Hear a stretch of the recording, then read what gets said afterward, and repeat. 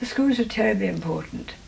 The first school is called Stoodley Knoll in Torquay, and the nuns were a little French order recruiting Catholic nuns, recruiting nuns from Ireland, so it's French and Irish.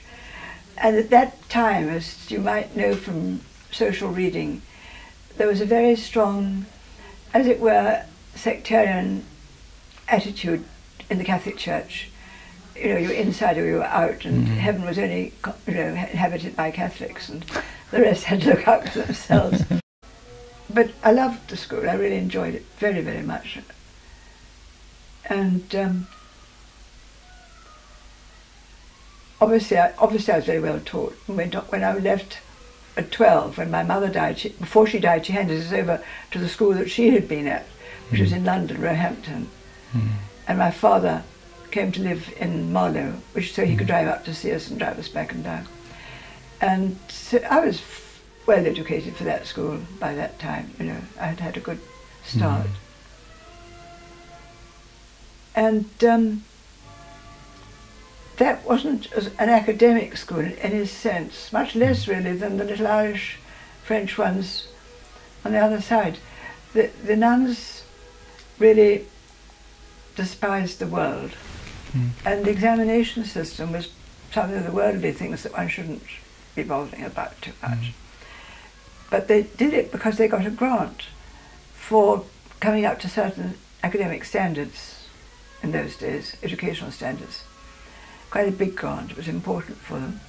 So we were prepared for exams, but they weren't terribly important compared with singing, music, and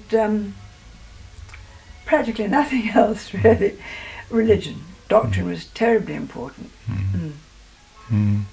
And they so loved teaching us theology that we enjoyed it very much. I think all the children did. And that was the sort of rather, I'm not sure what the adjective is, but a rather heavy version of Catholicism, none of the sort of subtle varieties that you get, say, from the Jesuits. Oh no, it's a Jesuit education actually. It was? I'm glad you raised that. I might have given that. No, and all my life I've continued to come across the problems they talked about and find that they really were very far ahead on their theological solutions to enigmas and mysteries and problems. They were extremely good and subtle. Yeah.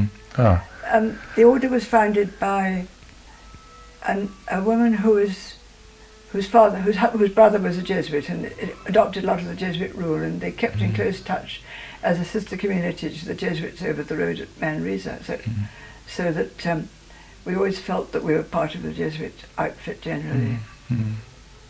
And we did get the subtle theological casuistry, which is so important, I think. So do you think in terms of sort of developing your intellectual interest that was important? Oh, crucial, absolutely crucial, yes. Yeah. I always, I know that the doctrine was, because of all the metaphysical questions it opened up for one, and ways of talking about them too. But and the strong confidence of faith, because they had warned you against all what belief meant and what unbelief meant. You didn't have to bother too much, you know. They were very much warned against scrupulosity and other sorts of wonderful words like that.